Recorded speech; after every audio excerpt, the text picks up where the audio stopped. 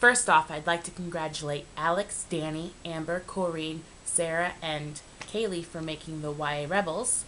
Congratulations, you guys, and thank you so much to Leah and Gretchen for giving me this wonderful opportunity and also sparking my interest in vlogging. So this is my first vlog.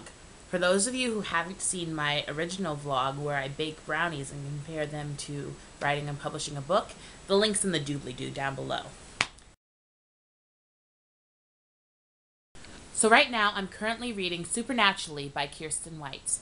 I'm almost halfway through it, but I haven't had much time to read it because I've been super busy lately. But right now I'm free the next week and a half, so I'll probably be done with it pretty soon. Awesome.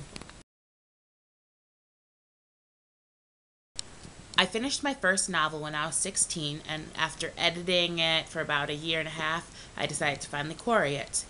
50 rejections later, I rewrote the whole thing and had a friend edit it for me, and as of right now, my friend's edits are still on the paper. I've had them for about a year now, and I barely put a dent in it because after rereading it, it really sucks. So I'm in the process of trunking it.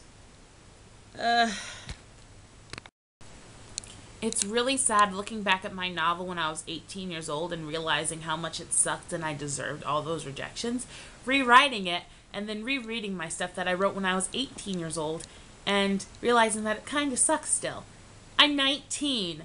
I don't know why, but I've grown up in this past year, figuring out more of the writing stuff, taking writing classes, and I feel like this novel's just going nowhere. It's been a huge part of my life for the past 5 years, and it's really sad to see it go, but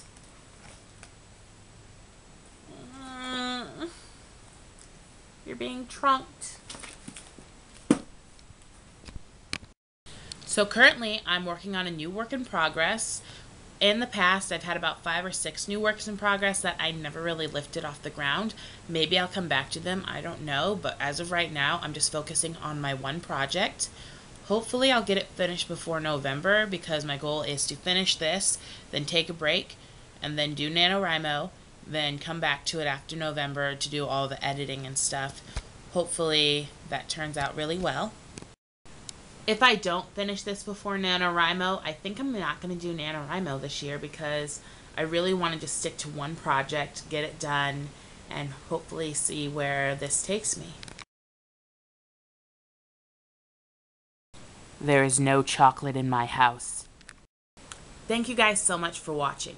Hopefully I can dish out some more vlogs about reading, writing, and chocolate, you know, when I get some. And as of right now, there will be no more baking because I'm moving back into my college dorm and I don't think I could bake in there, you know, unless I sneak in an oven. If you want to hear about my current work in progress or anything else about me, follow me on Twitter at LABoyden, or you can follow my blog, Reading, Writing, and Chocolate at blogspot.com. Be sure to click the subscribe button. Thank you! The Closet of Doom. Dun, dun, dun, dun, dun, dun, dun, dun, dun, dun.